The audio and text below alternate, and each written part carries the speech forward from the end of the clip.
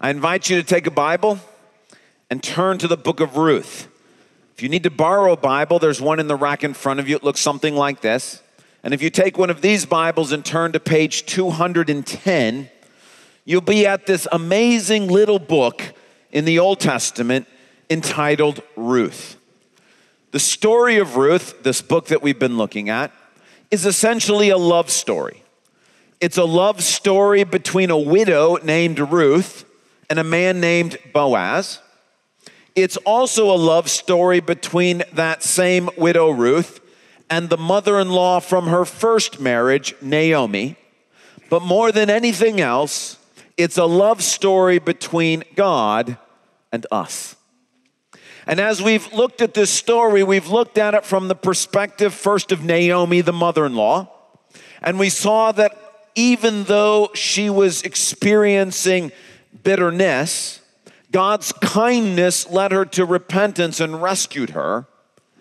We also looked at it from the point of view of Boaz, the man, the husband in the story.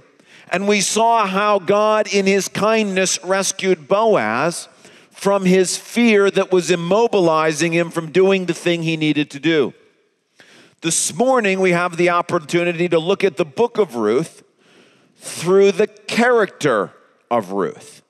And we invite you in the same way that I have in the past couple of weeks, that just like with Naomi or with Boaz, the invitation is to see ourselves in their story, to see what ways our story resonates with their story. Today, as we look at this person of Ruth, this very real woman, I invite you to see yourself in her personality, to look for the same weaknesses in your personality that she has in hers, and to see the kindness of God to her, and to look for that same kindness in your own life. So this morning, let's be introduced again to this character of Ruth. And so we want to be in verse 3 of chapter 1. Now the setup is a woman, Naomi, and her husband Elimelech left Israel and moved to Moab, which is modern-day Jordan, because of a famine in Israel. While they're there, Naomi's husband Elimelech dies. We pick up the story, verse 3. Now Elimelech, Naomi's husband, died, and she was left with her two sons. They married Moabite women, one named Orpah and the other Ruth. Now we're going to find out in just a little bit that Ruth's husband that she marries here after they've lived together for 10 years dies. But this is the character that we're looking at today. And what I want to first point out about her, we're going to spend some time talking about her personality. But before we do, I want to talk about the most salient feature about her circumstances and where she is. Now, you might assume that the most salient feature about Ruth's circumstances is that she's a widow. I'm sure that is very important, but that does not appear to be what the narrator and what God ultimately wants us to see as the most salient feature of what Ruth is experiencing. What is the most salient feature? Well, she's introduced to us as a Moabite woman. Now, that's how she's introduced in verse 3 of chapter 1. Look down at verse 22 of chapter 1. Naomi and Ruth are returning from Jordan or from Moab back into Israel. It says, so Naomi returned from Moab accompanied by Ruth the Moabite, her daughter-in-law. Now that's perhaps not surprising because they're returning back to Israel, and so the narrator is reminding us that as they come back into Israel, don't forget this woman is a Moabite. She's not an Israelite. Okay, fine. Chapter 2, verse 2. And Ruth the Moabite said to Naomi, well, at this point, we know she's from Moab. We know she's a Moabite woman, but she's still being introduced as Ruth the Moabite. Jump down to verse 6. Ruth is now going to glean in the fields of this man named Boaz. Boaz shows up. He doesn't know who this woman is who is picking grain in his field. So he goes to the supervisor and says, who's that woman? Verse 6, she's the Moabite who came back from Moab with Naomi. He doesn't say that's Ruth. It's like she doesn't even have a name. How do we know this woman? She's the Moabite. And in Bethlehem, when you said the Moabite, we all know who you're talking about. It's this woman, Ruth. Jump down to verse 21. Ruth comes home after picking the grain, and she says to Naomi, it went fantastic. Verse 21. Then Ruth the Moabite said, now Naomi of all people knows Ruth is from Moab. She was there. But still, it's Ruth the Moabite. Now, interestingly, in chapter 3, no references to Ruth the Moabite. There's references to Ruth. Now, chapter 3 is the most intimate part of the story. It's the exchange of love between Boaz and Ruth, where where Ruth is proposing to Boaz. So it's interesting, in this very interpersonal interaction, she's not called Ruth the Moabite. She's just Ruth. Jump down to chapter 4. Verse 5. There's someone who has a closer claim on Ruth, Mr. So-and-so, as he's called in this story. Verse 5, Boaz is interacting with him, and he says, on the day you buy the land from Naomi, you acquire Ruth the Moabite, the dead man's widow. And then down to verse 10. I have also acquired Ruth the Moabite. Now, it's true that she's a widow, and I know that's an important part of her experience, but the most salient feature of this woman and her experience is that she is a foreigner. And it's like the narrator doesn't want us to forget it because she can never forget it. Living in the town of Bethlehem, Ruth is constantly reminded of the fact that she's not an Israelite. She's an outsider. She's from Moab. She is not originally part of this people. Now, I wonder if you have anything like this in your life. I wonder if you have any experience that there's something about who you are, or something about your identity that everywhere you go, it's there with you. I know a little of what this feels like. Anytime as an Arab, I travel to Israel. It's immediate. You don't have to do anything. I don't have to actually pull out my passport. Immediately, I'm recognized as being an Arab. And when I walk through passport control, I think to myself, okay, here we go. Maybe you feel that way if you have black skin. And anywhere you go in this country, it's always there with you, and it's always somehow part of your identity. Maybe you know what that's like if you have some sort of special needs, physical special needs, and everywhere you go, people identify that thing with you, that somehow it's a part of you. Maybe you have an accent. And whenever you speak in this country, it sounds different, and it's an immediate identifying feature of who you are. See, Ruth is a widow, but you can't tell she's a widow by looking at her. She is a foreigner, and everybody seems to have that be the identifying feature of who she is. And so the narrator wants to keep reminding us that she is a foreigner in this place because Ruth can't forget it either. And that's the most salient aspect of her experience right now. She's a Moabite living in Israel. Okay, well, what about her personality? Well, we can see Ruth's personality come out in each of the first 3 chapters of the story. Let's start in chapter 1. In chapter 1, Naomi's husband has died. Ruth and Orpah's husbands have died. And so Naomi is essentially like, look, my life is absolutely miserable. I might as well go home and die in Bethlehem rather than die here in Moab. So she's going to travel back to Israel, and her 2 daughters-in-law agree to go with her. Naomi doesn't actually want them to come with her. We talked about this when we went through Naomi's story. She doesn't want to be responsible for them. And it's clear if you come back with a foreigner, the people in Bethlehem are going to do nothing except identify this woman as being from Moab. And Naomi is like, I don't want to have to put up with that. Now she's missing this amazing, huge blessing. But Naomi tries to talk her daughters-in-law out of coming with her. Orpah's like, okay, I'll stay here. Pick it up in verse 15. Look, said Naomi, your sister-in-law is going back to her people and her gods. That's how we know this is not the Lord God who's behind this. Because Naomi is sending Orpah back to her gods. She says to Ruth, go back with her. But listen to Ruth's response. Don't urge me to leave you or to turn back from you. Where you go, I will go, and where you stay, I will stay. Your people will be my people, and your God will be my God. Where you die, I will die, and there I will be buried. May the Lord deal with me, be it ever so severely, if even death separates you from me. When Naomi realized that Ruth was determined to go with her, she stopped urging her. Do you hear Ruth's personality in there?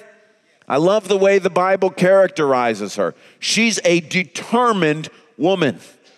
This is one of the great speeches in the Bible, and she essentially says to Naomi, hey, look, I don't care if you want me or not, you're getting me. And I'm coming with you. She's got a stronger personality than her mother-in-law does.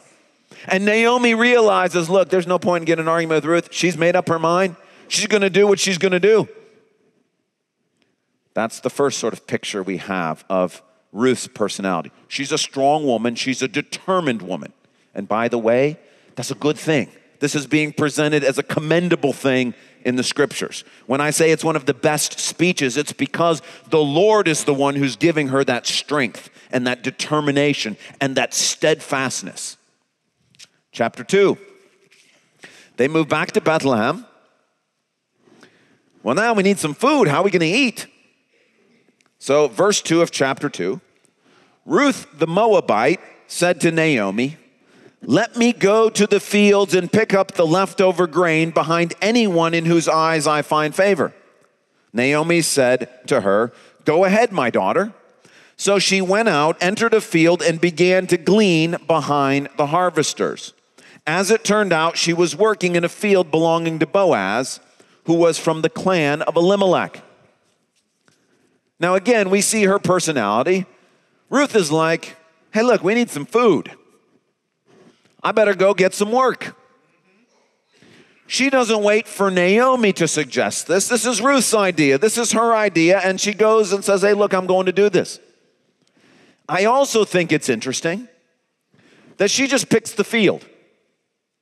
I would have thought you say to your mother-in-law, hey, could you go around with me and help make some introductions? You know all these people. Everybody knows Naomi. I would have thought, hey, look, on day one, could you at least come with me and kind of introduce me to some people and kind of smooth the way so that she doesn't do that. She's just going to go pick a field. The other thing I love about this is a Moabite, remember? She's not from Israel. The Mosaic law is not her law. She shows up and says, hey, by the way, it says in here you got to let me glean in your field. I love this. Here you have a Moabite who's claiming the Mosaic law against these Israelites and say, look, it says I can pick. I'm here to pick. Show me where. Great. So she works hard all day.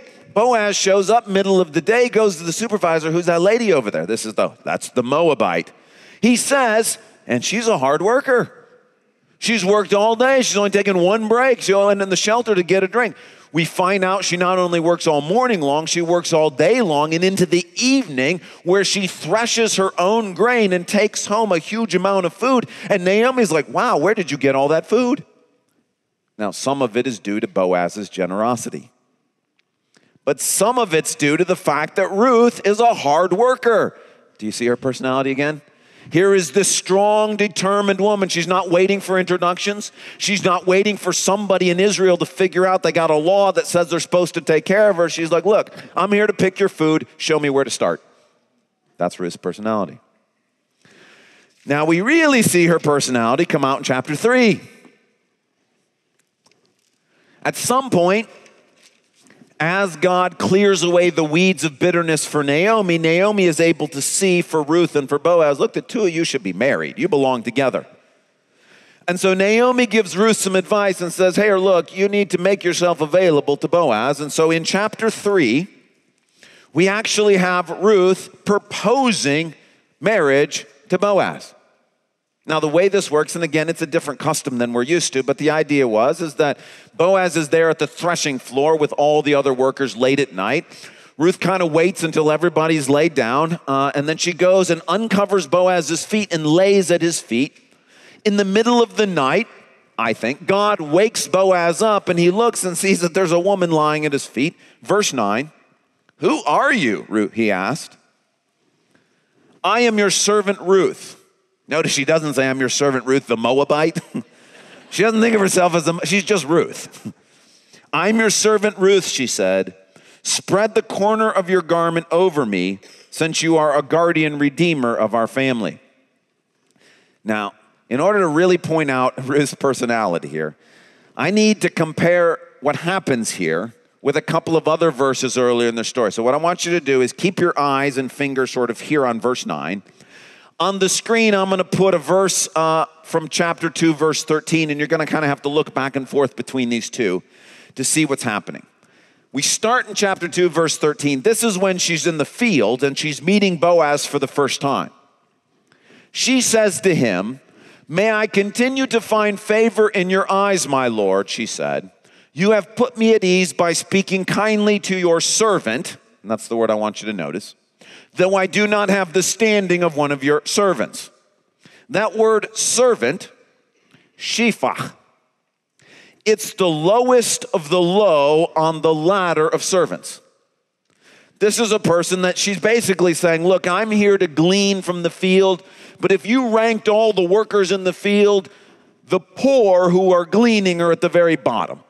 And she's acknowledging the fact that Boaz is being kind to her, even though she's at the bottom rung of being sort of a servant. Now, it's metaphorical. She's not really his servant, but that's the idea. Now, look at verse 9. I say look. You can't see it in English, but I'm going to show it to you. Who are you? I am your servant, Ruth. Now, in Hebrew, the really interesting thing is this is a different word for servant. This is not the word shihach. It's the word amma. This servant, this word for servant, is higher up the ladder. Now, the problem with a shihah is that it's so low on the chain that such a person would never be allowed to marry someone of Boaz's social standing. She could have been his concubine, but not his wife. An amma is higher up the social standing, and she can be married to Boaz. And so what I think is so great is somewhere between chapter 2 and chapter 3, Ruth promoted herself. She did. She gave herself a promotion. Now again, she's not a servant, so she didn't actually get a promotion. But when she first meets Boaz, she's got no interest necessarily in marrying him. She's just like, hey, look, I'm the lowest of the low. Thank you for being kind to me. All of a sudden it dawns on her, wait a second, I think I want to marry this guy. I can't marry him if I'm that kind of servant. I'm just going to make myself this kind of servant. That's Ruth's personality.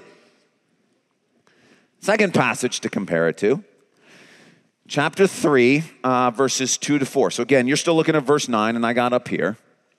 Okay, a couple of things from this. This is Naomi encouraging Ruth to go and take the initiative with Boaz. She says, now Boaz, with whose women you have worked, is a relative of ours. That's what Naomi says.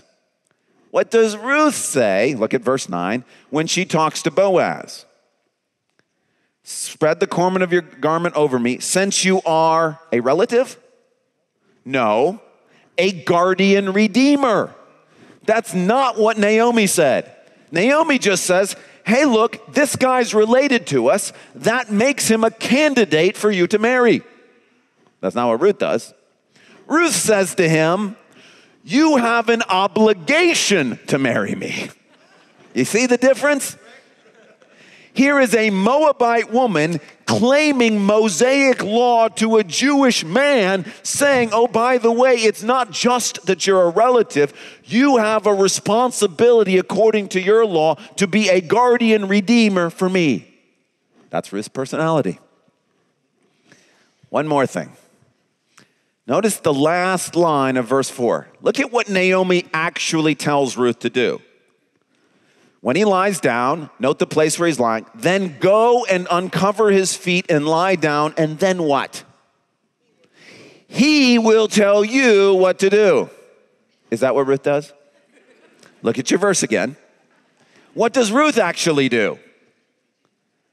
Spread the corner of your garment over me. Now again, in our culture, we're like, is she cold? I don't understand this. That's because we don't use this kind of language. But in that culture, this is a marriage proposal. Boaz recognizes it as a marriage proposal. She intends it as a marriage proposal. But that's not what Naomi told her to do. Naomi just said, let him know you're available. Let him know you're interested. Ruth's like, forget that. If he hasn't done anything so far, I'm not going to wait to see what he does.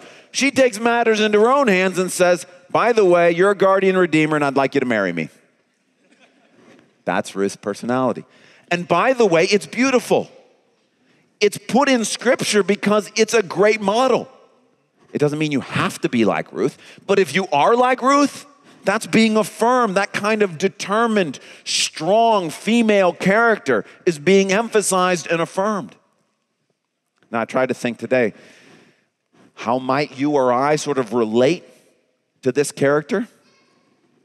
Well, I thought about maybe you are here from a foreign country. The amount of determination and fight you have to put in to try to make it in this place, in a culture that's different than your own. Maybe you are African American. The kind of fight you have to make it in a society that is not designed for you to succeed. Or maybe you're a woman. Also, society is not designed for you to succeed. Or a widow. Perhaps you are a young adult and you're just sort of finishing school and you're getting ready to find a job and you've been listening to the educational system tell you, you got to take control of your destiny. You've got to make this happen. You got to get good grades. You got to get a job. That's Ruth. That's that sort of personality. Maybe you're the oldest child in your family or the responsible one.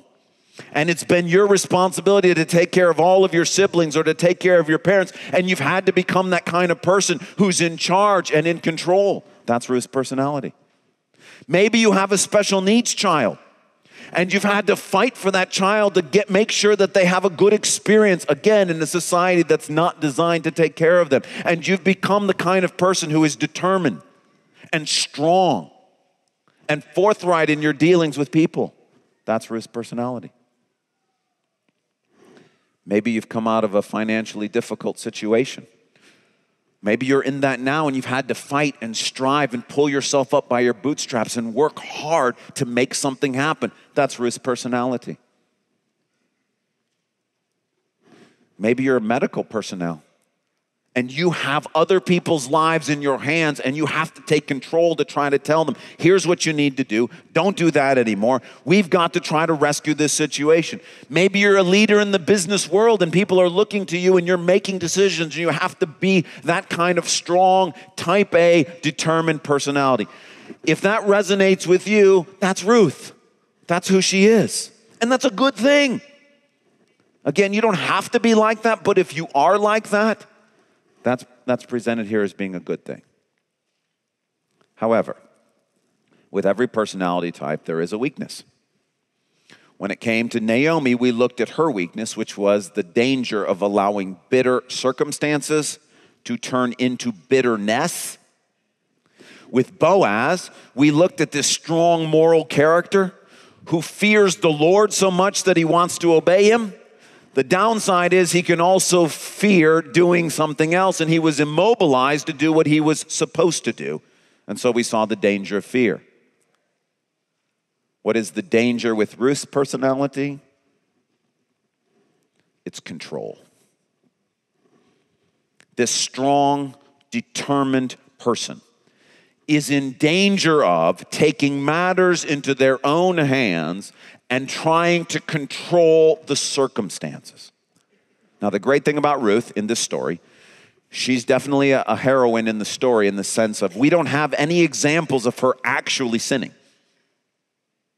But we need to acknowledge that she still needs the kindness of God, but in a preventative way. Where do we see that? Verse 18 of chapter 3. After Ruth proposes to Boaz, Boaz says to her, look, I'm so ecstatic to marry you, but there's somebody else who has a closer claim than I do. I got to go work this out. Ruth goes home and tells Naomi, it went pretty well. He was for marrying me, but we got this other guy, Mr. So-and-so. Naomi said, wait, my daughter, until you find out what happens. For the man will not rest until the matter is settled today. Now, if I've got Ruth's personality, if you've got Ruth's personality, there are a couple things about that you're not going to like. Right? Number one is what? It's what? It's wait. Right? This is not the kind of person, Ruth does not have the waiting personality. She's the kind of person, look, we need food, I'm going to go get the food.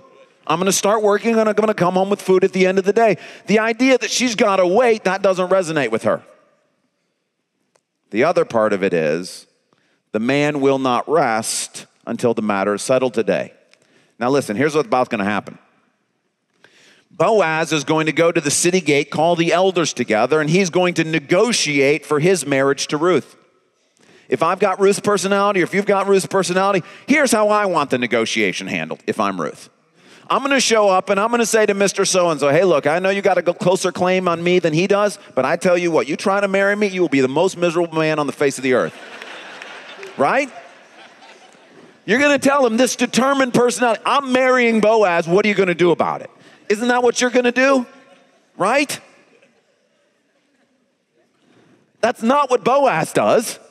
Boaz shows up and says, hey, Mr. So-and-so, there's a field for sale, you want to buy it? If I'm Ruth, I'm like, no, that's not how we do this. Mr. So-and-so says, yeah, sure, I'll buy it. Now imagine what Ruth is thinking. What a moron, why did you offer the field? Only as he works it through do we find out that, okay, Mr. and so-and-so has no concern for Ruth whatsoever. He only wants the field. And when Ruth gets thrown in, Mr. So-and-so says, no, thank you. It all works out great in the end. But you know what the hard thing for Ruth is? She's got to trust somebody else to do this. Somebody else who to this point has not taken the initiative, right? Now, we could see this as a burden for Ruth. But what we're supposed to see it as is the kindness of God. It's preventative. We don't have any examples of Ruth doing something in this story that she shouldn't have done.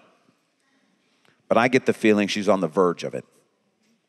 And so God, in his kindness, puts Ruth in a situation which is outside of her control. She can't do anything about the negotiation. She's not allowed to show up at the city gate and to fight for herself. She's got to wait and she's got to trust, and she has to not just trust God, she's got to trust Boaz. This is the kindness of God. Why? Because Ruth is in danger. She's in danger of stealing from God something that he deserves. Do you know what that thing is? Praise. The problem with this kind of type A, strong-willed, determined, godly personality is you can make the mistake of thinking that you have redeemed yourself. Ruth is the one who makes the relationship with Naomi happen. Ruth is the one who gets herself a job. Ruth is the one who gets this marriage proposal done. And the danger is that she's going to get to the end of the story and think, I did a pretty good job. And so God's kindness to her was to give her a situation outside of her control so that when she gets to the end of the story, she'll be in the same spot where Boaz and Naomi are, which is God is my Redeemer. God is my rescuer. And it was not the curse of God that she ended up in a situation outside of her control. It was the kindness of God, so that when he came to rescue her, she would not be deceived into thinking it was her own strength or her own personality or her own determination that brought this about. It was God and God alone. Now, the last 2 weeks, we've given you the opportunity to come forward during some singing time if you needed to do business with the Lord. 2 weeks ago, if you struggled with bitterness, we just simply wanted you to come forward and acknowledge that to the Lord. Last week, if something is frightening you and immobilizing you through fear, we just wanted you to give you the opportunity to be able to commit that to the Lord. This morning, we'll give you the same opportunity. We got about 10 minutes. I'm going to get up to pray at the end of it, so if you're down here, don't feel like I'm going to miss the cue and not be. You just come and interact with the Lord, and here's who I want to come. If your situation is number one, you're in a position where God has placed something or is trying to place something outside of your control, and you are fighting him tooth and nail to keep control of that situation. If you are refusing to acknowledge that God wants to be your Redeemer and you're still trying to be your Redeemer in that situation, I want to give you the opportunity while we're singing just to come forward and confess that to the Lord. Ruth doesn't sin in this situation, but it is possible to sin in the situation. It's possible to try to take matters into our own hands that we shouldn't take into our own hands. I want to give you the chance to do that. Second, if you are in a situation and you realize that you're not supposed to be in control or you can't be in control, but you're having trouble waiting, or you need help from God in trusting that God is going to work through some others who haven't shown themselves to be super reliable to this point, or you just need God to give you kindness, or you just simply want to come and say, please hurry up, Lord. Like, I'm here and I'm waiting, but I need that help and I'd like it to come as soon as possible. We want to give you the opportunity to come down here, spend that time with the Lord. Like I said, we've got 10 minutes. We're going to be slightly over. I understand that, but we're not going to cut short this time. So we got 10 minutes. As the Lord leads, come and do business with the Lord. I'll get back up at the end and close us in prayer.